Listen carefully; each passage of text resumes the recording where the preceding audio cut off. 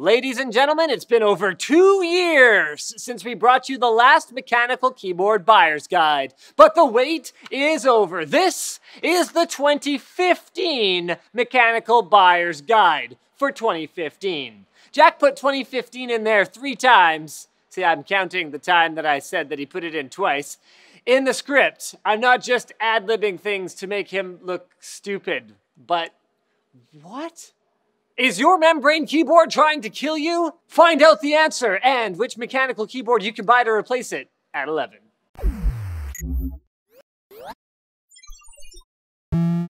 Since the last keyboard's guide, there have been 2 big trends in mechanical keyboards: the usage of non-Cherry MX key switches and RGB lighting. But that's not to say that there are no longer plain Jane mechanical keyboards. In fact, why don't we start there? If you're looking for a fairly basic mechanical keyboard with no bells and whistles, this is the AZIO MGK. It's just a standard keycap layout with white LEDs for those nighttime gaming sessions or whatever else it is you're doing at night. Plus, it comes with a wrist rest. The MGK comes with Kale switches, which are quite similar in feel to the corresponding Cherry MX switches of similar color. So the particular one we have here is a brown, which means it is quiet, but with a tactile bump compared to a blue switch. You can sometimes find this keyboard on sale for under $100.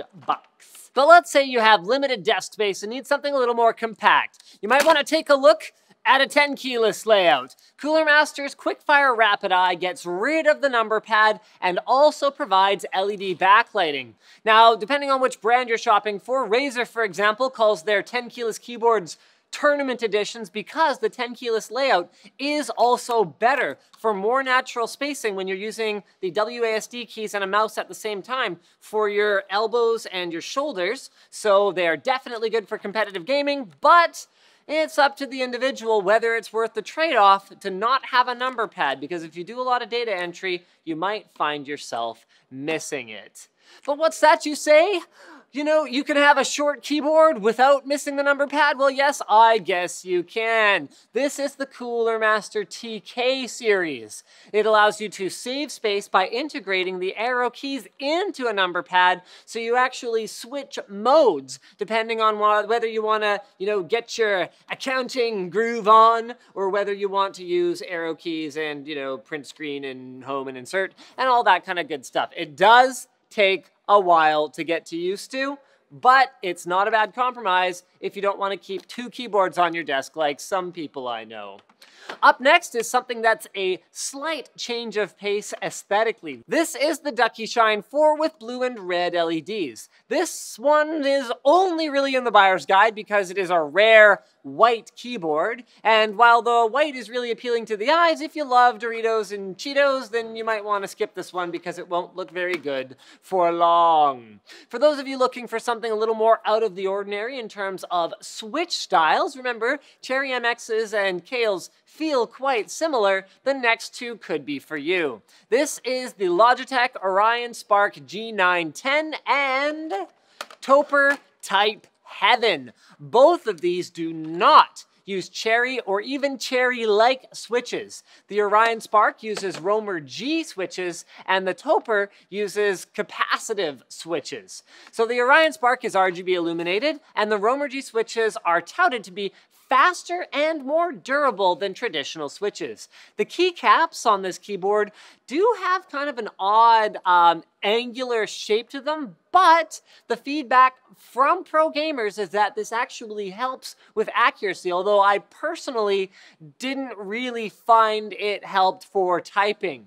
Another cool feature of the G910 is the integrated cell phone holder, which can actually use Logitech's app to give you real-time feedback. This is a replacement for the classic, originally introduced with the G15 flip-up screen. With the Topre, well, it's probably hardest to describe the overall typing experience and the feel of the keys compared to anything else. The switches use a conical spring and rubber dome combo, actually. It almost gives a membrane-like feel, but with mechanical typing quality. If you get a chance to try one out, maybe at an NCIX store, we highly suggest you check it out before you buy. Keys absolutely loves his. In fact, we had to pry this one out of his hands in order to shoot this guide. But the downside with Topre switches is that you can't get custom keycaps and your keyboard options are fairly limited. Although, there is one exception to the custom keycap rule. The Coolermaster Nova Touch series uses like a Topre mechanism, but a Cherry MX compatible stem, so you actually can put on aftermarket keycaps. And finally, if you're the type of person who needs RGB illumination with Cherry MX switches, macro keys, dedicated volume scroll wheel, fully programmable key layouts, all kinds of, cool patterns all over the place, then the Corsair K95 RGB is kind of the Cadillac of all of those things that you specifically asked for. It's like, yeah, I'm shopping for a Cadillac with all these features. Well, I guess this is it. But of course, with great specs comes great price. And if you think that RGB lighting is the bee's knees, NCIX also carries the Chroma lineup of Razer keyboards, but at the time of filming this, they were not in stock. In fact, they've been pretty hard to keep in stock in general. So, there you have it. The 2015 NCIX Buyer's Guide, courtesy of Jack.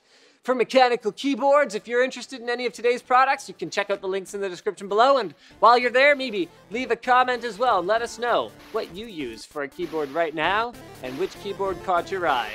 Is your membrane keyboard trying to kill you in your sleep? Find out at 11. Also like and subscribe for more videos like this from ncix.com.